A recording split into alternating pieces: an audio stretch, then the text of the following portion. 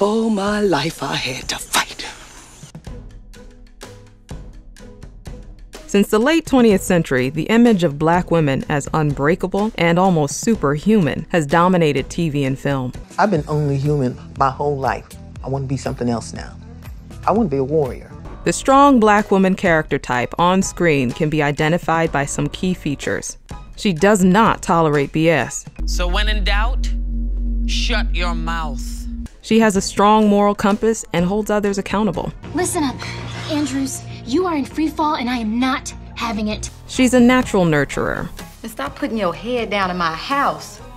You know my rule. It's all love and all pride in this house. Channeling her strength into helping others, sometimes even to the point that she disregards her own needs. She's a high performer. I analyze the manometer levels for air displacement, friction, and velocity by hand. The strong black woman has likely had to outperform her mostly white and/or male peers in order to get where she is. Twice as good. Twice as good as them to get half of what they have. Perhaps most centrally, this character has endured extreme hardships in her life and overcome them. I had to fight my daddy, I had to fight my uncles, I had to fight my brothers.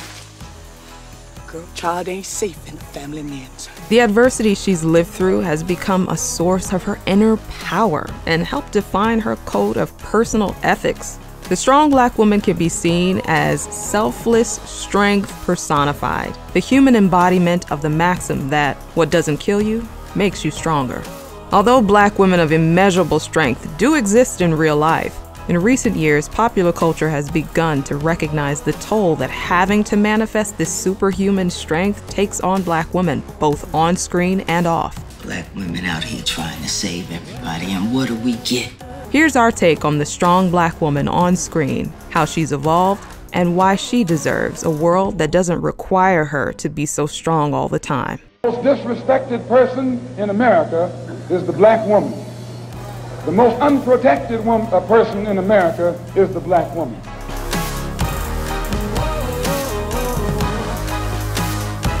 You're watching The Take. Thanks for watching and be sure to share and subscribe.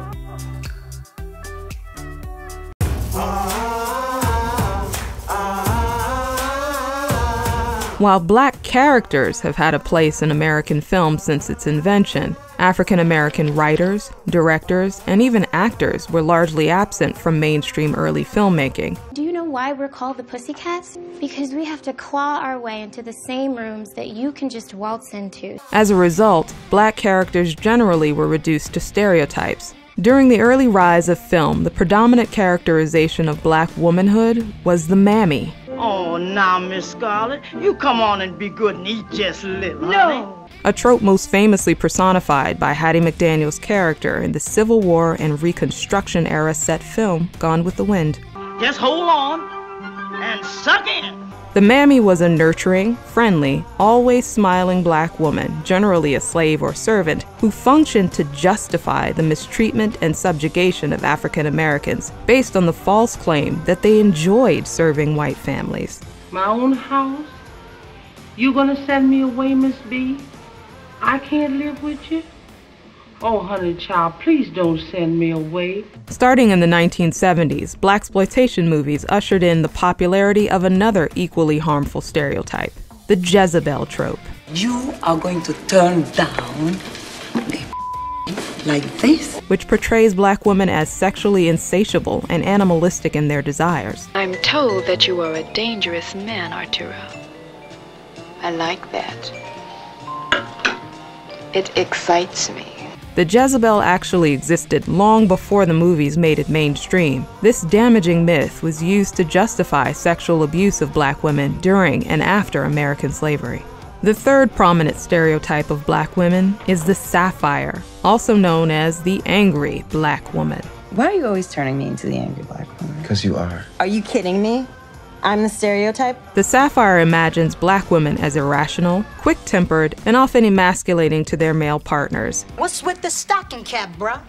Face it, the hair's gone down. This trope reflects society's fear of anger in Black women. And because those who speak out against discrimination or mistreatment are often dismissed as fitting this stereotype, I would never make this about race. Black women are trapped in an impossible situation where they must suppress their emotions, even in the face of unfairness. Throughout the history of film, all three of these stereotypes have functioned to paint Black women as inferior and limit their upward mobility.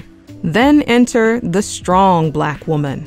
What are you trying to do? Kill me? I damn well ought to, you rotten bastard! Her modern image began to take shape in the 1950s and 60s during the Black liberation movement. This right here is the next great battle. Celebrated figures of that period like Rosa Parks and Coretta Scott King inspired many through being characterized in this way. While looking back, we can see that this portrait has deeper roots in their predecessors during the abolitionist movement. And there's nothing more you can do. Don't you tell me what I can't do. In her 2011 book, Sister Citizen, sociologist Melissa Harris Perry writes that this trope was constructed by Black women as a way to escape the pervasive negative stereotypes of the Mammy, Jezebel, and Sapphire. Seemingly the opposite of those harmful cliches, the strong Black woman is a beacon of superiority. She's extraordinary, even immune to obstacles and pain. I'm Harriet Tubman, leader of this group. We do what I say. However, Harris Perry claims that this identity is possibly just as limiting as its historical antecedents, writing, "By adopting and reproducing the icon of the strong Black woman, African American women help craft an expectation that they should be autonomously responsible and self-denying caregivers in their homes and communities." In The Color Purple, the 1985 film based on Alice Walker's novel of the same name, Whoopi Goldberg played Celie, a Black woman who endures a life of assault at the hands of her father and husband before finally becoming self-sufficient. I'm poor, Black, I may even be ugly, but dear God, I'm here. The women in The Color Purple are some of the earliest mainstream examples of the strong Black woman trope in film. Girl, you ought to bash Mr.'s head open and think about heaven later. They are strong-willed, morally righteous, and nurturing, even though they have endured unimaginable hardship. Speaking of her character, Sophia, Oprah Winfrey said, "She's a combination of all the women and who I think make up such a strong legacy for Black women." In 2013's 12 Years a Slave, Lupita Nyong'o gave an Oscar-winning performance as Patsy, an enslaved woman on the plantation where the protagonist is wrongfully sold into slavery. Patsy's strength is demonstrated both physically, as she outperforms every other slave on the plantation, 500 pounds of cotton, day in, day out, more than any man here. and emotionally, as she endures violence and sexual abuse. Queen of the field she is. The titular character in the 2009 film Precious, based on the novel Push by Sapphire, faces abuse from both of her parents before eventually finding out that she is HIV positive.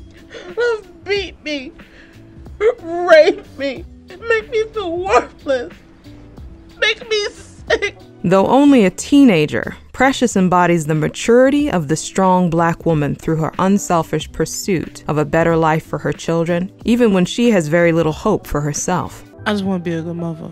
Significantly, even though the idea of the strong Black woman was initially conceived of by Black women themselves, its popularity on TV and film was mostly influenced by white and/or male filmmakers. And while these famous films have been enjoyed by Black women and feature powerhouse performances by Black actresses, I just believe that anything is possible. You know? Anything.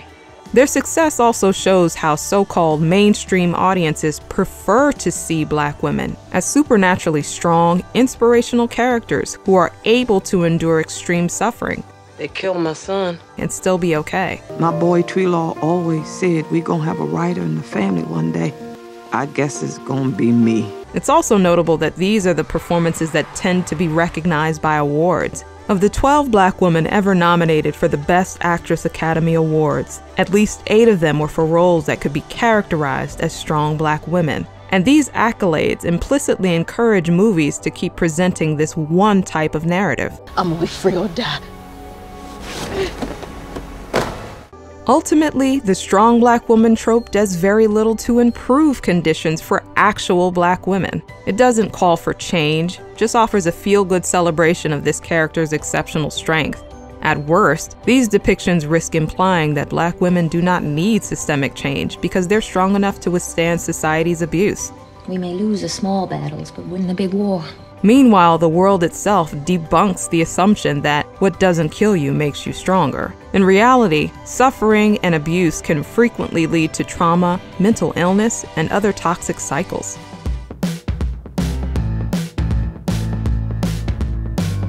I was raised on TV, and I was conditioned to believe that every black woman over 50 is a cosmic mentor. The strong black woman is also commonly featured as the sidekick or supporting character to a white and/or male protagonist. In 2011's The Help, Viola Davis plays Aibileen, a black domestic worker who helps a white novelist expose the abuse of black maids in their town. I thought I might write my stories down and read them to you. And no different than writing down my prayers. Though Davis's performance was well received, many critics pointed out that Aibileen's strength mostly served to inspire the film's white protagonist, played by Emma Stone. Don't give up on this, Miss Skeeter. And the movie was accused of whitewashing the civil rights movement and downplaying the racism experienced by domestic workers in the South. White women always want to be friends with their maid. In Ghost, Whoopi Goldberg plays Oda Mae, a psychic who connects with a white man's ghost to help him avenge his death. Here, Oda Mae's strength literally serves the white protagonist in that she acts as his only physical presence. I need you to tell Molly what I'm saying, but you have to tell her word for word, all right? Yes. He wants me to tell you what he's saying word for word. In The Curious Case of Benjamin Button, Taraji P. Henson's Queenie lends her strength to raise Benjamin Button as her own, even while running her own business as a black woman in the 1920s. You are as ugly as an old pot, but you still a child of God. Henson also stars in Hidden Figures as a computer at NASA who's instrumental in both the rocket launch and the life of her rundown white male boss. Who makes the rules? You, sir. You are the boss. You just have to act like one, sir. In all of these examples, the strong black woman is used as a tool for the white protagonist. Even though she herself is suffering from discrimination, she offers up her never-ending strength to help them. You know she in some kind of trouble. Well, who's gonna take them in if we don't? As TV producers put a higher value on diverse casting, the strong black woman has cropped up as a supporting character across genres and in roles where her race is rarely, if ever, mentioned. I'm not exactly white, in case you haven't noticed. These examples often serve as strong and selfless helpers to the show's protagonists, while their personalities are rarely fleshed out with the same depth and complexity that the main characters are. Alright, so now let's talk about my problems. Sorry, what? Well, you know, I just helped you with your stuff, and I thought we could talk about my problems. In The Walking Dead, Danai Gurira's badass, sword-wielding Michonne displays unflinching spirit and exceptional physical strength. But anger makes you stupid. Stupid gets you killed. But she ends up using these assets to repeatedly save the other characters. I can't stop you. But you can't stop me from helping you. Making her feel almost like a machine compared to the more three-dimensional characters who get the opportunity to make mistakes. I shot Daryl. Don't be too hard on yourself. We've all wanted to shoot Daryl. In Suits, Gina Torres's Jessica Pearson is the powerful boss of the two white male protagonists. I just kicked your ass. So now, you're going to stay here, be humble, and learn your goddamn place. But she acts as a sort of maternal figure to those leads, keeping them in line and swooping in to save them when they need it. In Person of Interest, Taraji P. Henson's Joss Carter has a strong moral compass, general fearlessness, and impeccable grasp of professionalism. We've been working together for a while now. My friends call me Lionel. You got a first name? Sure. Detective. All of which are there primarily to make her a valuable resource for the series' protagonists in their work. I gotta admit, Finch, I sure like her style. As Harris Perry describes, the strong black woman's power is only celebrated when it is in service to others. Go find your life, Miss Skeeter. Henson, speaking on yet another strong black woman she's played, the name's Cookie ask about me. Theorized that audiences are only able to relate to Cookie on Empire because she went to prison to help her family. Telling Vulture, "I think that's why people are drawn to her. I was afraid when I read the script that people were going to hate her. She went to jail for selling crack." Moreover, Harris Perry argues that strong black women are validated, admired, and praised based on how they behave, not on who they are. Loss of social standing is an ever-present threat for individuals whose social acceptance is based on behavioral traits rather than unconditional human value. For the strong black woman, what she does becomes who she is, and most of these narratives devote little attention to her inner life for its own sake.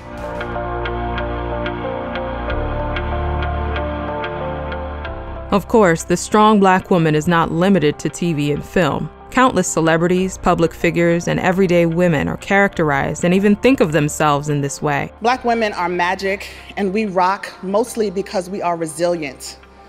We have a long history of taking what we have to make what we need. Recently, though, many have started to take a closer look at the psychological and emotional strain of trying to live up to this myth in real life. The conception that black women are inherently strong has historically discouraged many from seeking mental health counseling. You got a lot to hate yourself for, but needing help ain't one of them. Psychological studies suggest that while black women have one of the highest rates of depression, they are undertreated for mental health as a demographic. The conception of superhuman black female strength also poses a danger from outside the black community. A survey of American medical trainees found that half believe in certain myths, such as black people having thicker skin or less sensitive nerve endings. These misconceptions could lead to undertreatment of black patients, and even prove fatal for black mothers who experience undertreatment during childbirth. I was grateful that she had the wherewithal to speak up because she knew her body better than any of us.